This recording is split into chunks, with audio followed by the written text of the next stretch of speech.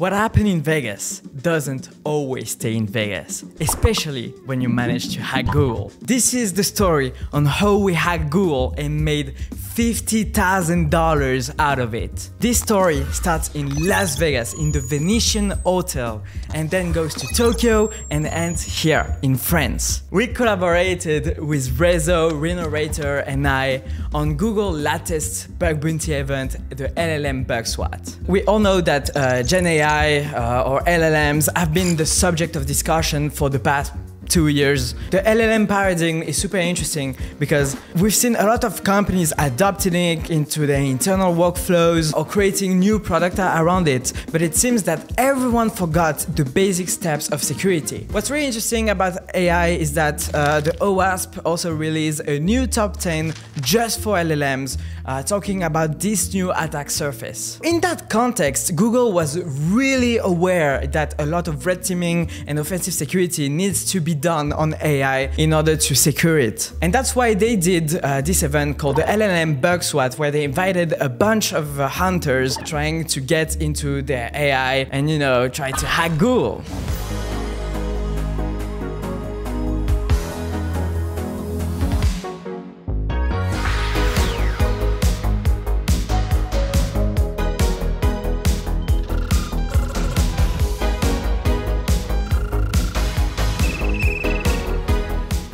Okay, what happened in Vegas didn't stay in Vegas. This journey started for me when I was in Las Vegas for the HackerOne live hacking event that was in 2023, and also afterward I was going to DEF CON, and at this same moment I received a message from Rezo where he just told me, "Hey man, you want to hack Google? There's some new AI scope in an exclusive event with only a few hunters." I was kind of, stressed because what Rezo was telling me is, hey, do you want to hack Google? So it was really, really exciting. What I didn't know is that Justin and Rezo applied to the event before, and it was like only 20 researchers. And so Rezo just asked the Google team if I know any hacker in Las Vegas at the same moment, can I bring them to the event? And they just agreed. So we went to a hotel called the Venetian Hotel at the heart of Las Vegas. And it was amazing. Like, I'm not really used to those big hotels, fancy. And we were walking through those corridors and then waiting the Google team. The Google team had reserved a suite, magnificent room where we were like 4 or 5 hunters in the room, and they were like the entire Google VIP team. We could ask them any question that we wanted. They could check into the source code and really collaborate with them on each steps of our findings. They gave us a piece of swag. There was food, drinks, snacks, everything, and so we were prepared to pwn Google. Oh man, I got the chills out of it. So prior to the event, Rezo had found a vulnerability on Bard, today known as Gemini, and it's the latest Google chatbot, basically the ChatGPT of Google, right? So they're powering the LLMs through this interface, and you can interact in so many different ways. He had an insecure direct object reference. So the insecure direct object reference, or IDOR, are just like a bunch of fancy words just to say, hey, there is a user that can access data that they shouldn't access. At the time, there wasn't like a lot of different features, but they released the vision feature where you could upload images and describe them. So Bard was using OCR technologies in order to see what was inside the image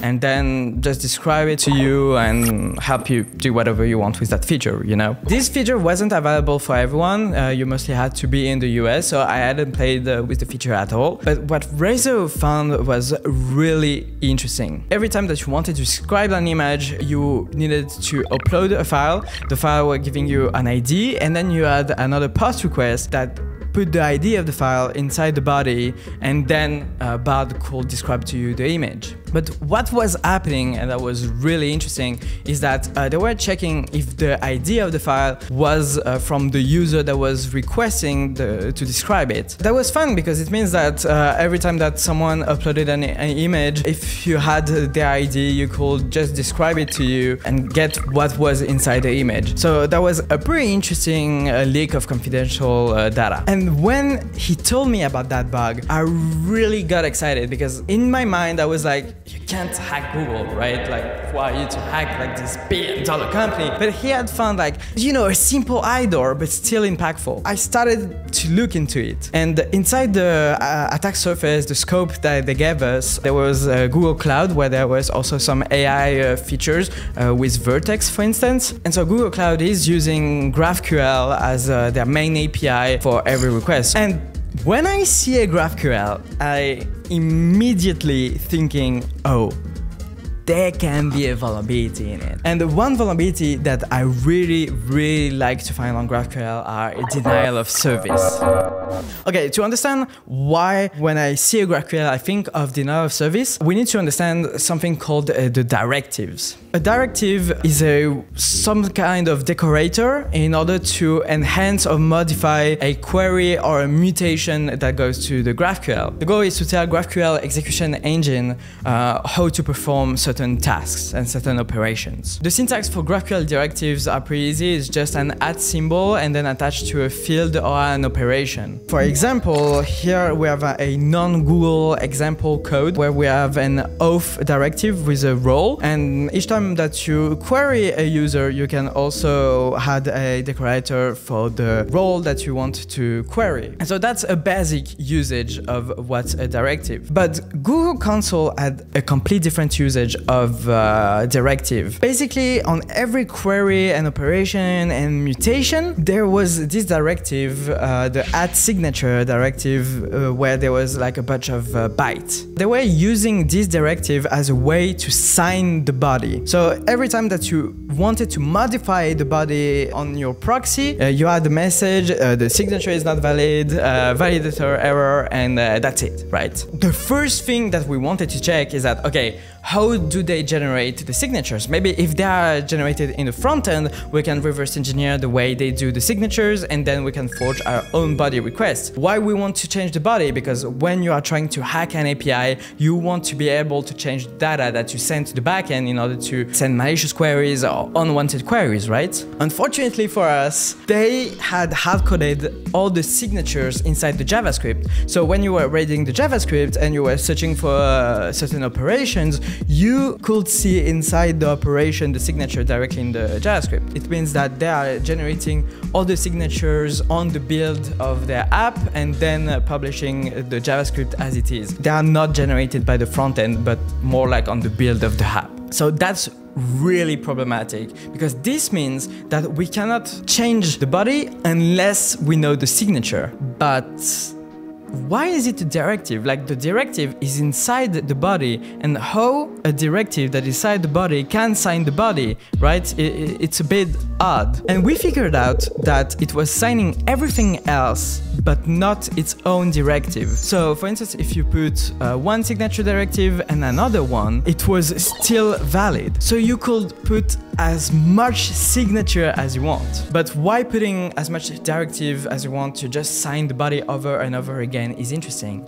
Because there is a vulnerability in GraphQL called directive overloading. The goal of directive overloading is to add as many directives that you can from an attacker standpoint, and then overwhelm the backend, because they will parse each directive individually and perform the operation individually. And so we use the burp extension copy as Python requests in order to translate the HTTP request into Python code, and we wrote a code that will add directives in a loop and check the response time of the backend in order to see if we increase directives, do we increase the response time. Of course, when we test that kind of vulnerabilities, we need to get the authorization of the customer. But as we said, we were in a hotel room and we had like the security team just in front of us. So we just asked with Rezo, hey, can we try to perform denial of service and see what's happening, you know? They gave us authorization because, you know, it's Google, they're like really chill with that kind of thing, I guess. What we did is that we started with 10 directives, 500 directives, 1000 until 1 million directives. And we could clearly see that when we were hitting 1 million directive, we had like more than 100 seconds delay per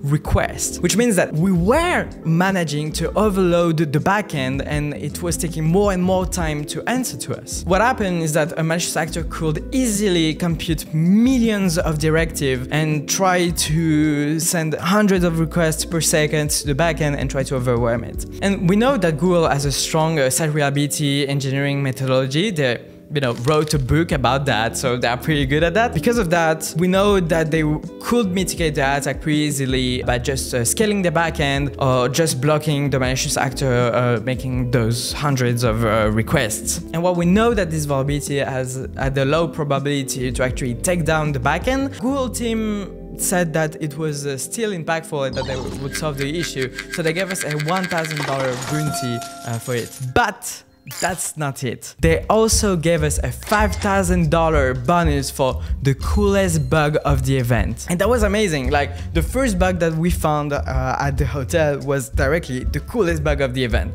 So as a motivator, that was huge. So now that we found our first vulnerability on the GraphQL, we can do a denial service. What can we do more with that GraphQL? Let's go back to the signature, how it is constructed. That's exactly what we wanted to know, but instead of like looking on the internet, trying to find the function that will create that kind of string, we had the Google team just in front of us. So we just asked, hey, quick question. Can you check how the signatures for the request are signed? We want to try to forge some. If we can forge our own signature and then bypass the body restriction. And that was funny. Maybe 5 minutes afterward, we've seen the Google engineer just saying like, oh, there is a problem.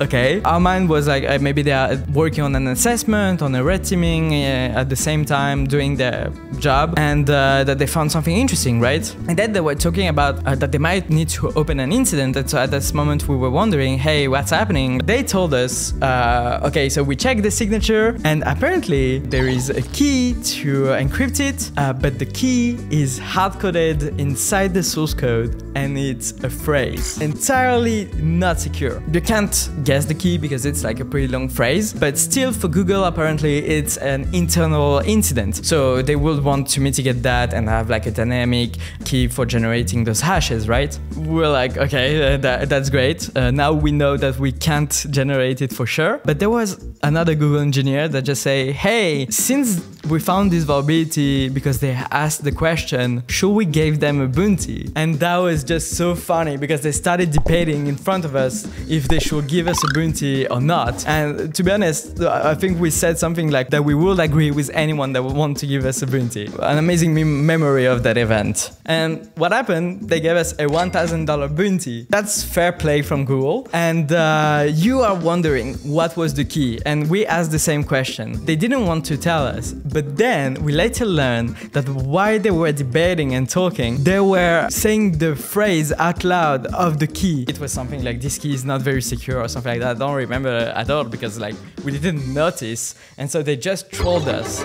We were in the hotel room for an afternoon and it was like just a couple of hours. So at one point we had to wrap up the event. I went home and the Google team decided to extend the event for another month, so until September. And in September, there was another Hack1 live hacking event in Tokyo, where we needed to hack PayPal. In Tokyo, I was planning to go to the event and then had a couple of weeks of vacation with a bunch of hackers like Justin. When we were at the event, we talked about like, all the research that we were previously doing with Justin and just, brainstorming a little bit. And I talked to him about the Google event. And I didn't know that he applied to the event. And he told me, hey, I'm also hacking in that event. And I was like, great, we have time after the PayPal event. So, let's just hack together. So while we were between Tokyo and Yokohama, an amazing city in Japan, by the way, we decided to also try to hack BAD. We tried a lot of different stuff that just keep failing. It was like rabbit hole after rabbit hole after rabbit hole. For instance, we tried to understand the minified JavaScript of BAD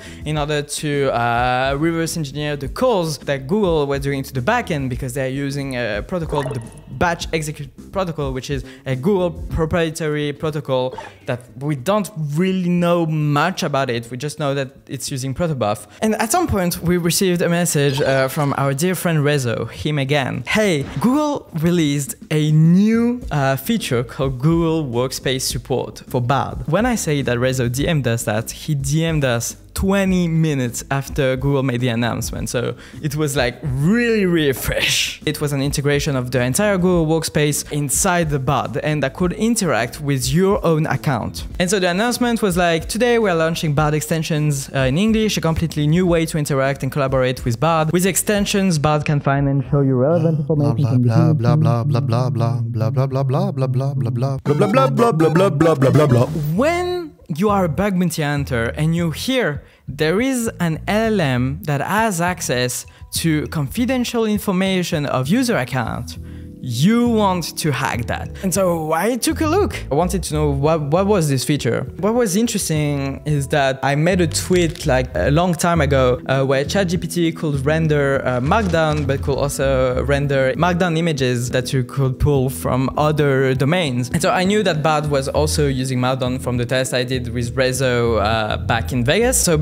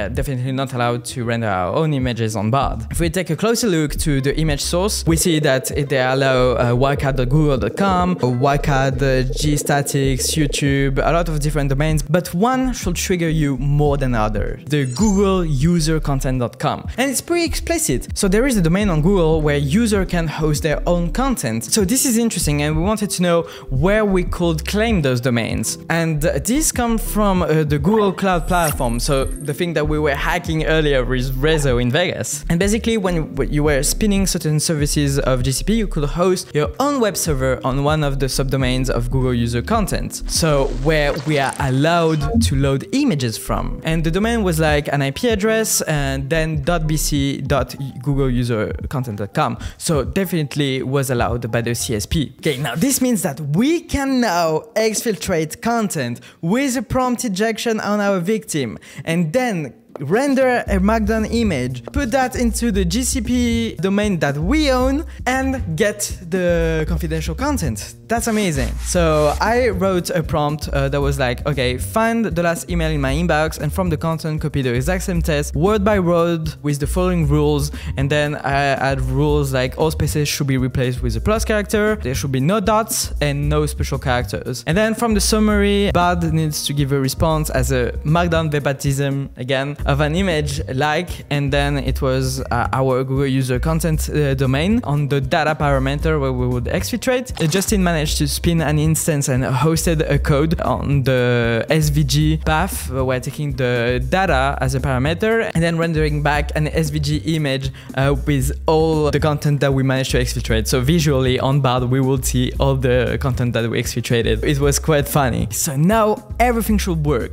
We sent the prompt and then nothing. Just Bard answering us, I'm a text-based AI and can't assist with that. Why? Why it was happening? Like, we managed to create a lot of different images and the CSP was blocking us, so they were trying to render something, but here Bard just doesn't want to answer to us anymore. And so we investigated and we just copied the domain that was generated by GCP, and Bard just said the same answer. I'm a text-based AI and can't assist with that. So what did they do? Google team blocked the googleusercontent.com domain to render. Oh, that's interesting. It means that definitely there is something going on in here. And so Justin, just being Justin, a CSP bypass warrior, knew that www.google.com was also inside the CSP. So from his previous experience of CSP bypass, he knew that he could just put the /amp pass to force the redirect. So www.google.com/amp and then put a domain and our exfiltration attempts. www.google.com is in scope of the CSP, but is not blocked obviously by Bard because otherwise it would block too many users. And so what we did is that in order for Bard to not see this string anymore, we URL encoded the domain just for the Google user content in order to put a little bit of obfuscation, and that managed to bypass the restriction, and we managed to get a Markdown generated image that would exfiltrate confidential information for our victim. That was so interesting. Definitely an awesome vulnerability. We'd love to work on that with Justin. And Google ended up paying with a $20,000 bounty. But that's not all. They also gave us a lit bonus for the third coolest bug of the event. And when I say lit bonus, it's definitely a joke at Google, I guess. We talked with Rezo afterward about this finding, and he told us that Johan Regber and Kai Greshake, I hope I pronounced those correctly, sorry for my French accent, also did a blog post about it. And in their blog post, they go further on how they did a prompt injection into delivering that kind of payload for their victim. And so I highly recommend you to read their blog post about how they managed to do a prompt injection into the exfiltration of confidential information through Markdown images, because it is just amazing. Okay, so let's conclude what happened today. We found many other vulnerabilities that are not necessarily interesting to talk about on this video. By the end of the event, Justin, Rezo, and I managed to secure a $50,000 bounty. Rezo managed to get the first place of the event, I got the second place, and Justin got the third place of the event. We also managed to get 3 of the coolest bugs of the event out of the 3, so